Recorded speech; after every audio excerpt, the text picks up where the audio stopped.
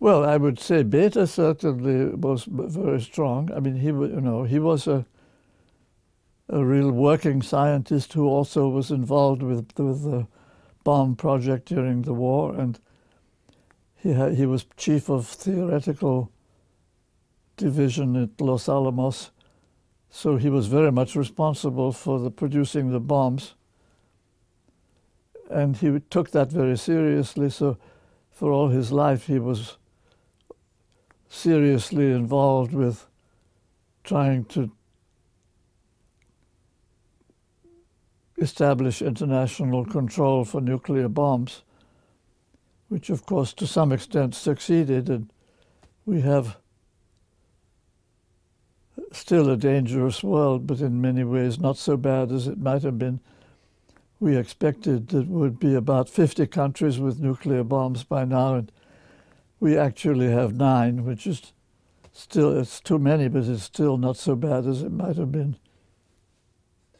So I give Beta a lot of credit for fighting for international control. And then there was Leo Szilard, who was even more involved in that. I knew Szilard very well.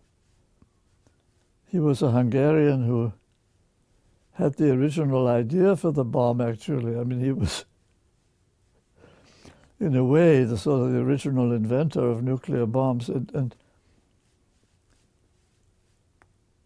he suggested to Einstein, or he actually wrote the letter which Einstein signed to President Roosevelt, telling him about nuclear power, what might come out of it. And so he was responsible for starting the nuclear project in the United States. And then he tried to get Truman to avoid dropping the bombs. I mean, he tried to reach Truman before the bombs were dropped to persuade Truman not to do it, and because that also failed. But at least he understood that was a decisive moment. He was the only one who really tried hard to get the voice to say stop to Truman. And he was frustrated, of course, by the secrecy rules that he couldn't say anything in public.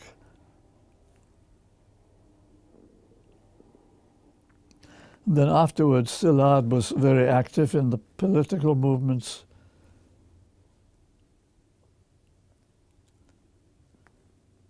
And Szilard started something called the Council for a Livable World, which was a political organization to try to get peaceful people into the United States government. And he had a very simple method. He said you could buy these politicians, and it was just a matter of giving them some money from time to time to help them to win elections. And so the important thing was to get politicians that you could buy very cheaply.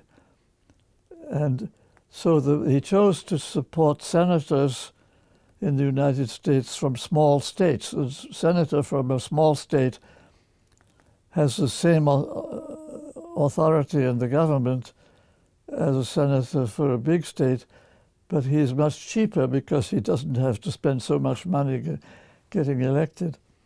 So I actually was encouraged by Szilard to give some money. I was not at all wealthy at that point. I was still a student. So I gave a big sum of money for me, I think $500, to a senator from a small state who happened to be Joe Biden, who was then running as a senator for the state of Delaware and is now, of course, vice president of the United States and maybe running for president himself. So I feel very happy that he's my senator. He's the one I helped to get elected when he was young, and that's due to Szilard. Was it a good investment? Yes. No, Szilard had a very good eye for that kind of thing, and he did a lot, I think. He also helped to run the Pugwash meetings, which were international meetings of scientists, where we met with the Russians and the Chinese and other scientists, Hungarians too, and